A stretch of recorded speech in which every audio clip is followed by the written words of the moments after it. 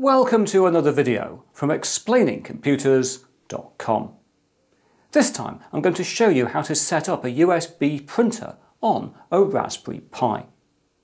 By default, the Raspbian operating system does not have printing included, but as we shall see, it's not too difficult to sort things out. Right, here I am on a standard Raspbian desktop on the Raspberry Pi, which you've seen me set up in other videos. And to get a printer working here, we need to install the Common UNIX Printing System, or CUPS. So I'm going to go to the terminal, and I'm going to type sudo, that's a super user command activation, and first of all I'm going to do apt get and update, and I'll enter that. This just means that I'm updating the list of packages and repositories stored on my Raspberry Pi and will ensure that I download the newest version of whatever I install. So it's always a good idea to run apt-get update before doing an apt-get, particularly if you've not used your Pi for some time. As always, this may take a little while, so I'll let it run on and speed through it, and then we'll continue with installing the printing software.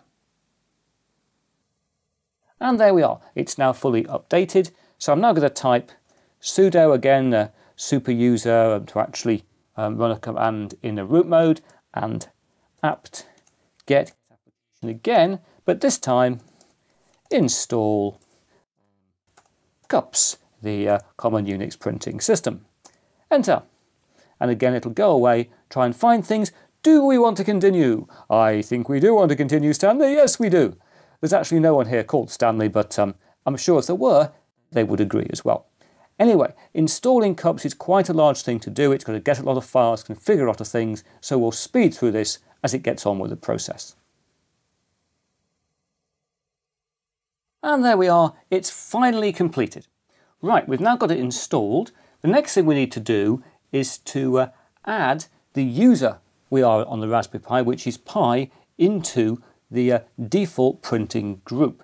So to do that, we type again sudo, doing again a super user command, and we're going to type user mod, user modification, a couple of flags, -a and minus a capital G, make sure you get all your capitals and things right, and then the group we're adding to is the default printing group under CUPS, which is a LP admin, and the user we're adding is Pi. So unless you've changed your user account on the Pi, your username is Pi, so that's what we need to do. We press enter on that, and that should actually have happened.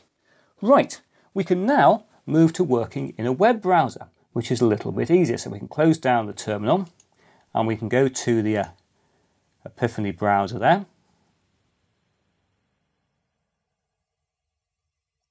And here we are in the browser. We're now going to go to http:// localhost and then port 631. Just accept that's where we have to go. And that will bring up the CUPS administration panel. So from here we can start to add in a printer. So I can click on adding printers and classes. You probably guessed that one. And at this stage I'm going to make sure I've connected my printer to the Pi. So my printer there is my Kyocera FS1300D laser printer, not the most common of printers, but a lovely printer. And I'm going to connect it to the Pi with a USB lead in the standard way. There we are, that's now plugged in.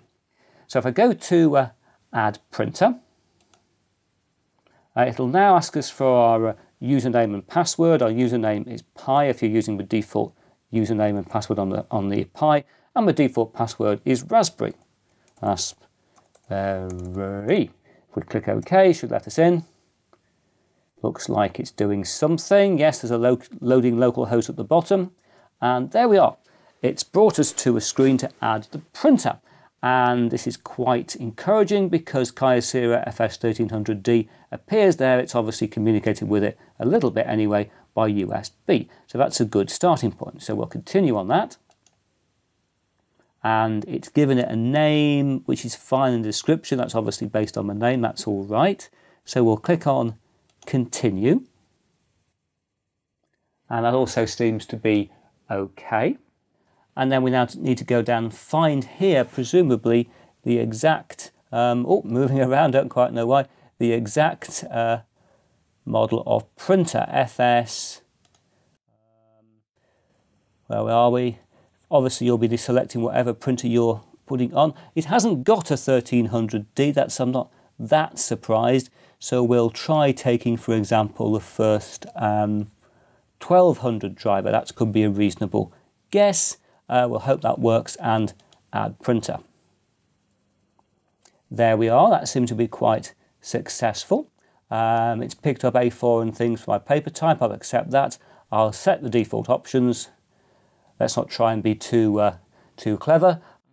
Printer and default options have been set successfully, and we seem to be okay. That seems to be working. So I'm going to go back to the home panel there. My printer is currently turned on, but it's in sleep mode. I'm now going to try and be very, very wild. I'm going in the web browser to the little menu there and to print. See if we can print this page. So we'll select print to that printer, and we'll press print. This is a live test, so I really hope it works. Nothing obviously happening, but the printer is currently asleep, so hopefully it'll wake up. Nothing's happening there on the screen, but we'll see what goes on. Let's cut to the shot of the printer. Anything going on? Oh yes, there's lights coming on. That's very exciting. I don't think it's ever been so exciting waiting for, yes, we have a page coming out on the printer. And it looks like it's going to work. Marvellous. And if we have a look at that, it is indeed a printout of what it should be. You can probably just about see that there. This is a printout of the page we were just on the web. So we've clearly proved we've actually managed to connect a printer successfully to work on our Raspberry Pi.